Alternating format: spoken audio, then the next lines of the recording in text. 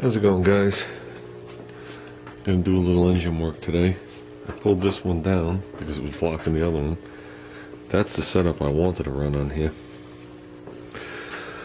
but that's no good. The administrator to the site has contacted me with some lists and some suggestions on different engines and which way to go and which way not to go. Some of them sound realistic, you know what I mean? I am learning the differences between a chainsaw engine and a racing engine. Some of them are cast almost identical, the blocks. But if you guys are familiar with two-strokes, the way they run these is you have the ports right through the side of the cylinder wall. And some of them have 3 ports, some have 4, whatever it is. But some of the chainsaw engines, they only drill like the 2 center ports. And they'll leave 1 port or 2 ports blocked. So you just don't get the power out of it, so you gotta do that to make it somewhat competitive. Some of the smaller engines, they won't allow chainsaw engines to be in the class. I learned that. I also learned, well, I'm starting to learn about the different ways to port the 2-cycle engine, how it affects the timing. Which only makes sense because the piston goes by the slot. So if you raise the top or raise the bottom, it affects the timing. Understandable. Some of the engines that we looked at, they were saying come between 4 and 5 horsepower. But with mild porting and a couple of things, they shoot right to 10 plus. So, me personally, I think this cart would be very enjoyable for me and pretty cool if you put a pair of there would be Mac 49s, which would be 280cc engines at about 10 horsepower apiece. I think this thing would be a really sweet ride. How competitive it would be, I'm not sure, because there's people tweaking a lot more than that out of it. And I'm sure some of these people are a little lighter than I am, but at least it would get you out on the track and having some fun. Not looking to make money for my family in a race situation, just looking to have some fun. So with that said, I pulled this one back down.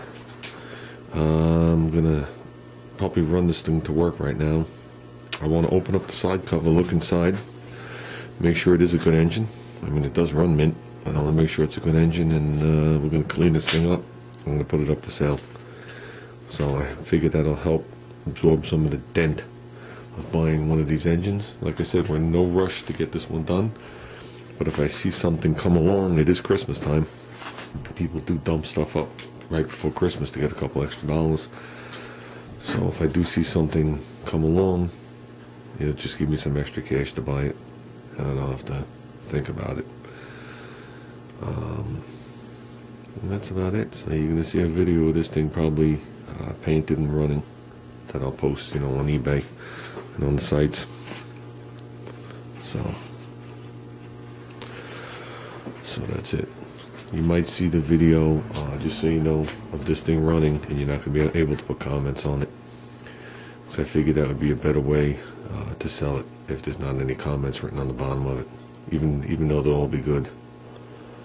And I don't know if you guys realize that, I don't know if it's new, because I never looked at it before, but I was trying to check out some of the new things for YouTube and the Google Plus and all this, and I'm just rummaging around, playing around. I really don't understand half of it, and mostly because I don't want to.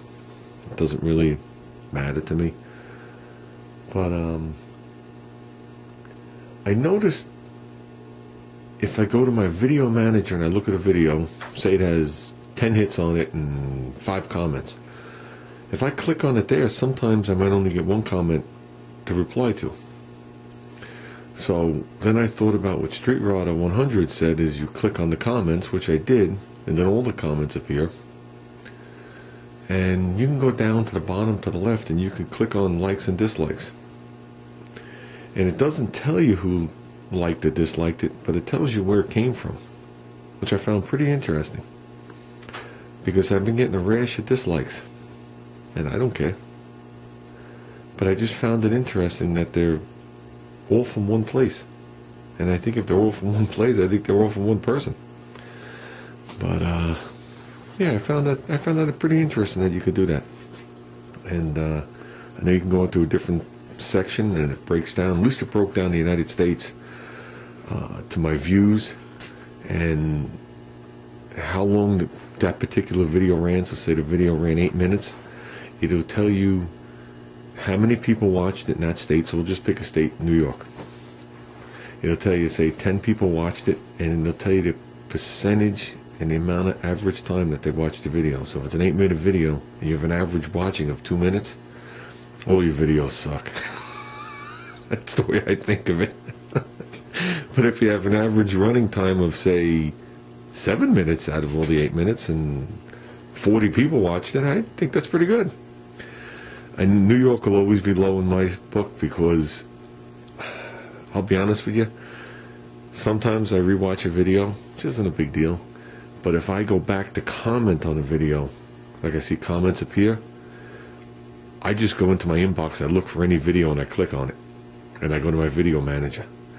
So I might click on people's videos 2 or 3 times. I might click on my same video 5, 6, 8 times and watch like 1/10 of it, and I'll comment and I'll just leave. You know what I mean? I don't know if that's the right way, but I've been doing it that way always. So, but with that said, I think it's time to run this thing to work and clean it. Oh, there it is, guys. Stripped the tank, painted it. Still shiny, but it's gonna be flat black. Stripped the side tins, the top tin, stripped the motor down. Got 90% of the paint off the engine. If I would have got it all, I wouldn't have painted it. That's gonna be satin black, flat black too. Just gotta let it dry. So, didn't paint the caps. Left the caps like a natural something. So, looks like it was a good engine, or is a good engine. That was. Like I said, I won't sell something to somebody. I really don't know anything about this engine, other than what was said to us. And I only know what was said to me when I looked at the engine and I didn't buy it. And then someone I know bought it, and then I bought it from him, all on the same day. So, like I said, the only thing I did to it is I popped the cover off to look inside and make sure there wasn't any, cracked connector rod caps, or the thing was full of hunks of metal or something like that. And the inside of the engine looked spotless. So, with that, I just cleaned it up and put it back together. Called it good. And, it is what it is. So, runs good.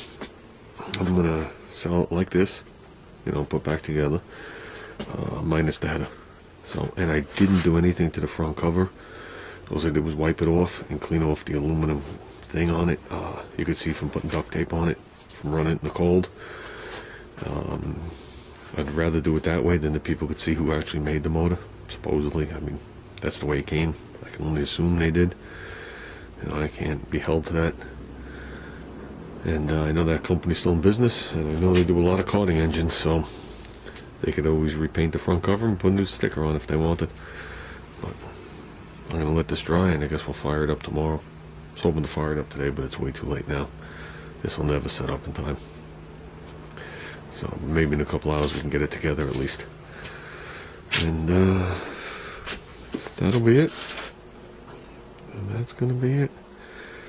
So that's about all I know about it, guys. Oof. I guess I put the paint on a little heavy there.